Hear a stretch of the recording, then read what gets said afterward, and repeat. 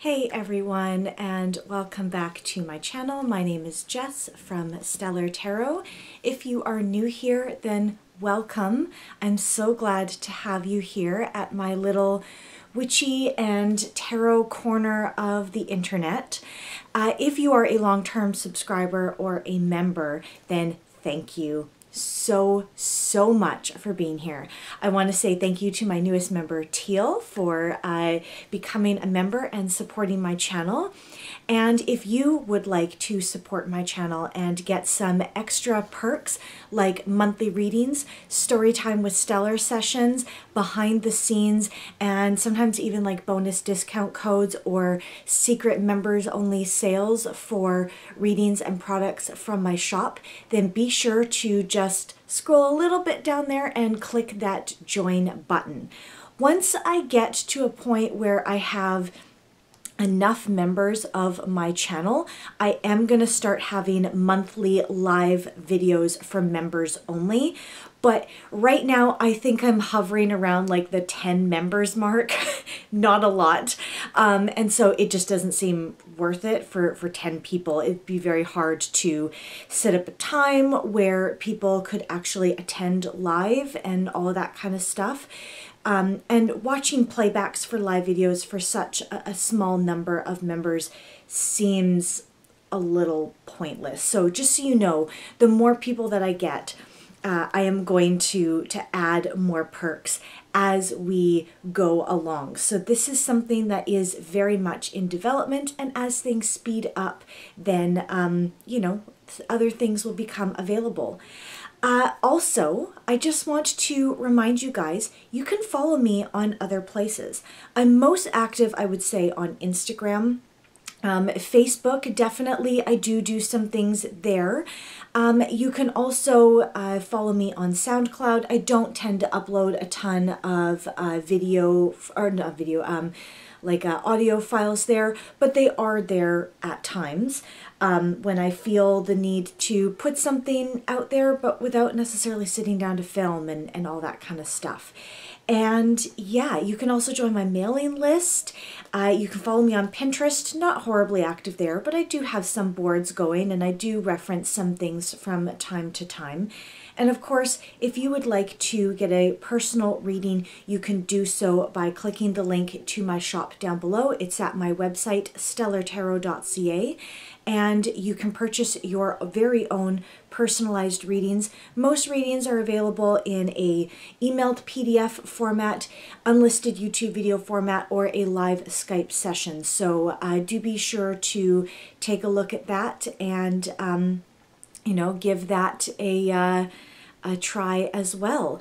And yeah, you can join the mailing list if you would like to give back to me monetarily without you know, subscribing to my channel on a regular basis. You can also leave a PayPal or a Ko-Fi donation as well, or leave a tip in my tip jar through my shop. So thank you very much everyone for being here with me today. Let's get into the meat and potatoes of this video, which is my little Urban Crow Oracle unboxing.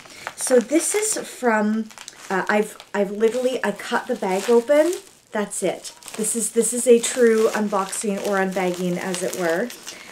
These are my first impressions. I am going to have some video cutaways, but I'm not going to be showing the entire deck on the screen. This is from the creator MJ. Sorry, I'm going to butcher your name. Cullinane? I'm sorry. I'm horribly, horribly sorry. I'm not the best when it comes to pronunciations. This is a 54 card deck and a booklet. This is sort of the companion to the Crow Tarot, which I have and I love.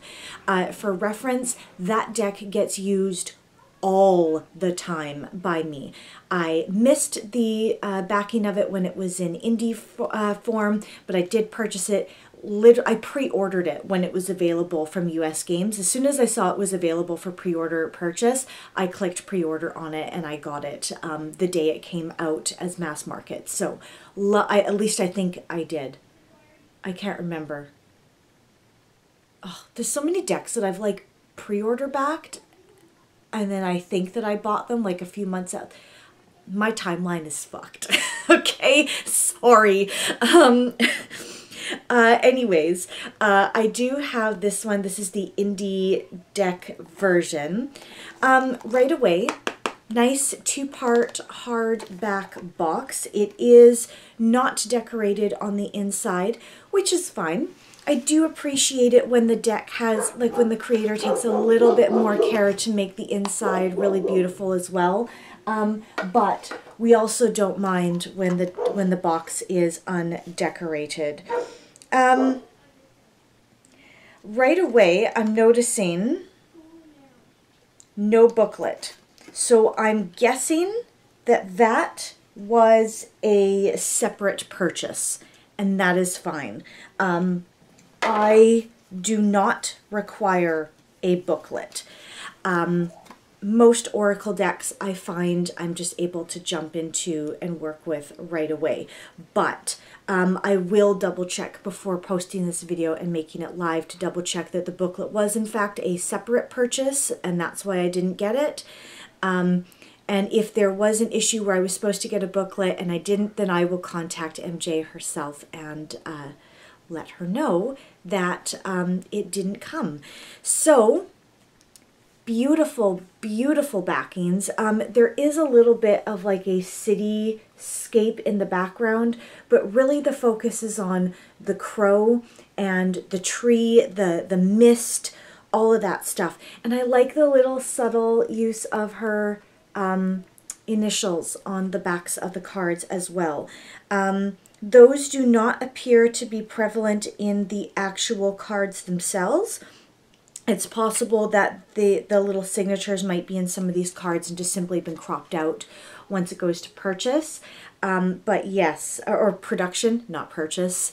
This is the deck. So in almost all of the cards I can see so far, at least there is a cityscape, at least in the background. This card is Release. I'm noticing that the color palette is very similar to the Crow Tarot, and when I do the cutaways, I am going to put a few cards side by side with the Crow Tarot. I really am liking some of these. Oh, the card Survival is beautiful. It has a fox in it, and you guys probably already know that I really adore foxes. Some of the titles are things like Soar and Self-Interest and Scavenge, which I think are really beautiful interpretations of what a lot of like crows and ravens sort of do. But there's also things like Sacred Space and Routine, which I think are really beautifully incorporating maybe lesser known things that crows and ravens tend to do as a species, and incorporates them into a human, an animistic sort of vibe, which I'm really loving. There is another card here, Protection, which I just think is divinely beautiful. That one I'm going to make sure I give you a really good cutaway on. And Preparation is really interesting too. It appears to be taking place perhaps on like a construction site or something like that. And that gives me some very interesting takes on this card. Play is really fun. It has a very inner child-like vibe there. They are literally playing in the puddles and in the rain, in the water, which I think is fantastic. Oh, the card Knight is just stunning. Even the card Nature has cityscape in it, which I think is really beautiful because it really drives home for us modern witches and pagans that you absolutely can have access to nature even when you live in the middle of a city.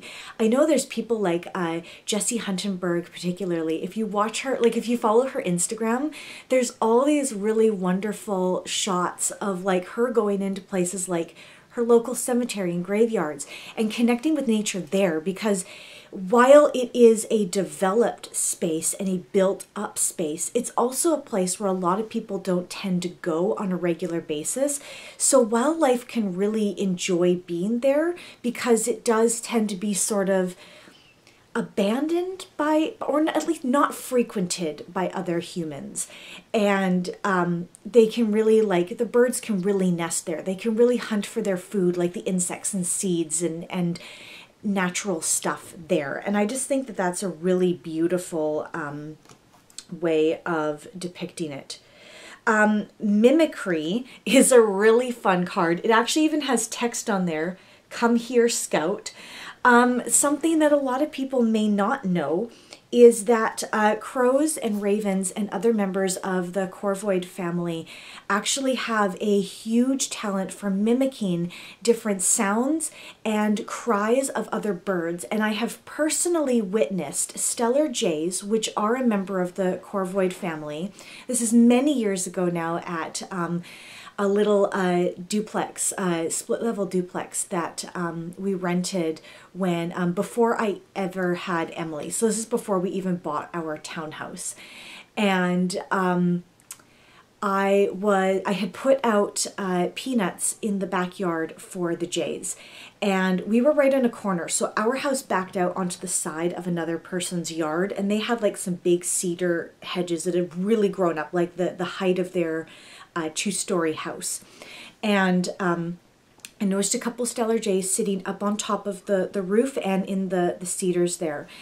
And then all of a sudden, a neighbor's cat came walking along the back of my fence, and one of the stellar jays actually like was about to go fly down to go get the peanuts, and it saw the cat, and so it mimicked the cry of a bald eagle, that really high-pitched that they do when they're like circling over something and hunting.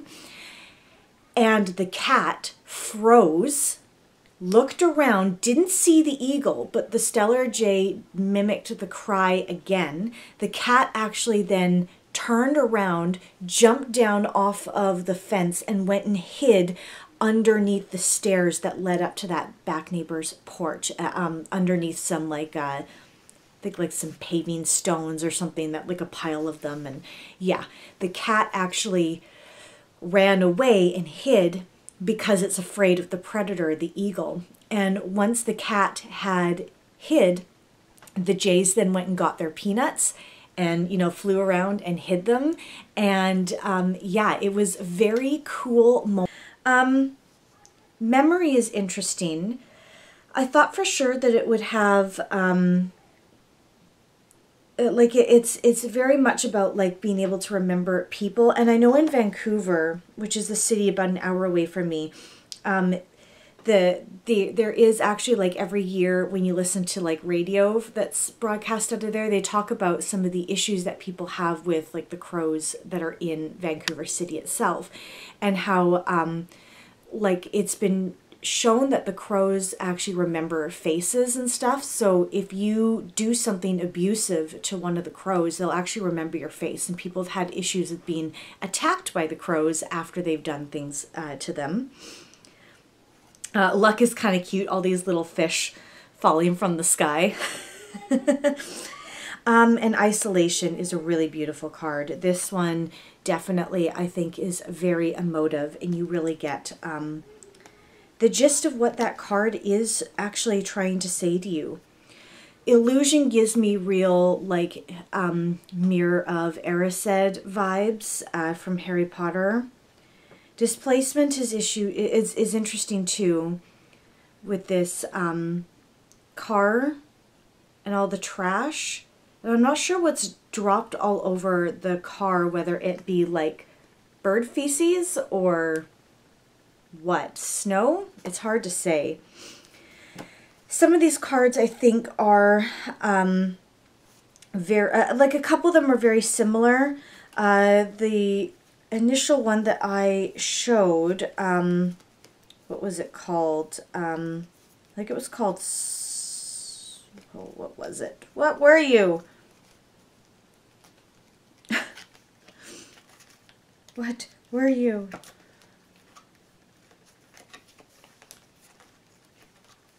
Oh, can't find it now, of course. No, I can't find it.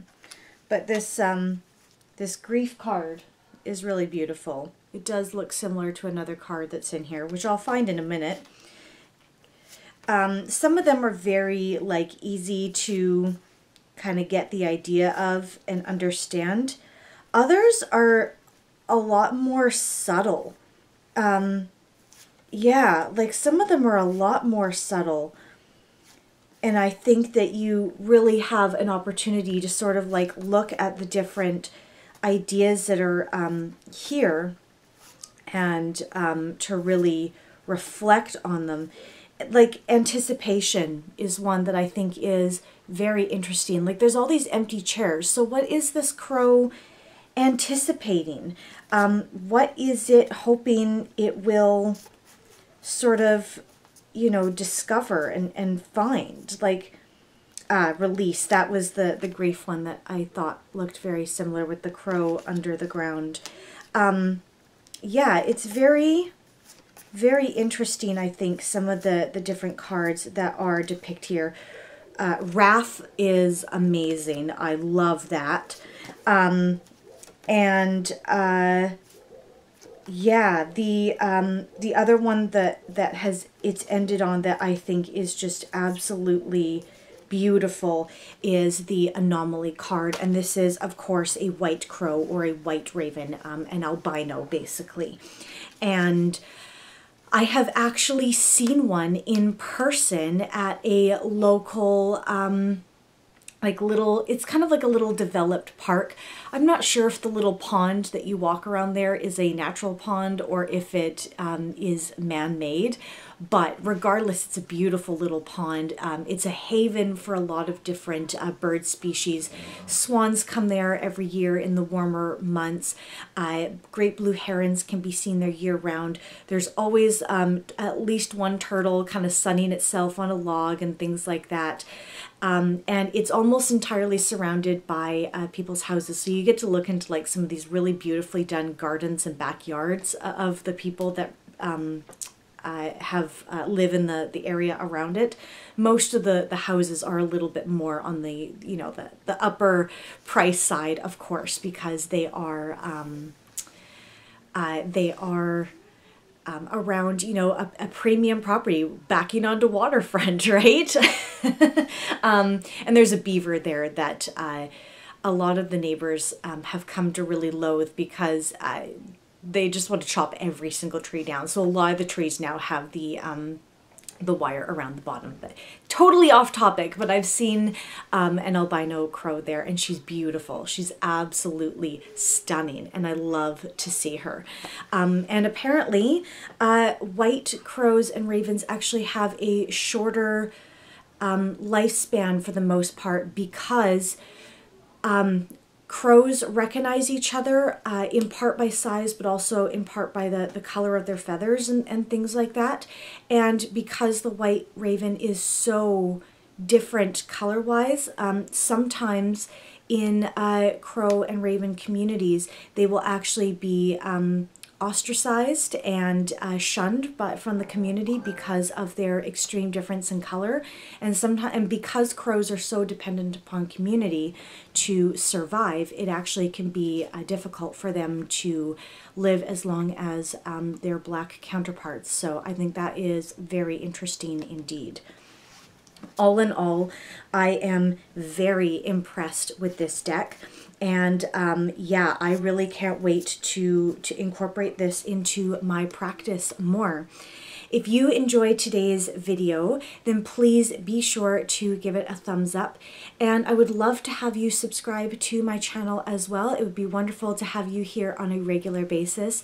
I do upload twice a week for the most part on on Sundays and Wednesdays at 8 a.m. Pacific Standard Time. And of course, I do offer my members content interspersed in there as well. So thank you so much for being here with me today. I really do love to have your support in whatever way you choose to show it. Leave a comment down below if you liked this deck as well, and if it's something that you have purchased, or if it's something that you would like to add to your own collection. And until I see you guys next time, please remember to take care of yourselves, stay safe, and of course, as always, be wise, be brave, and be magical. Bye.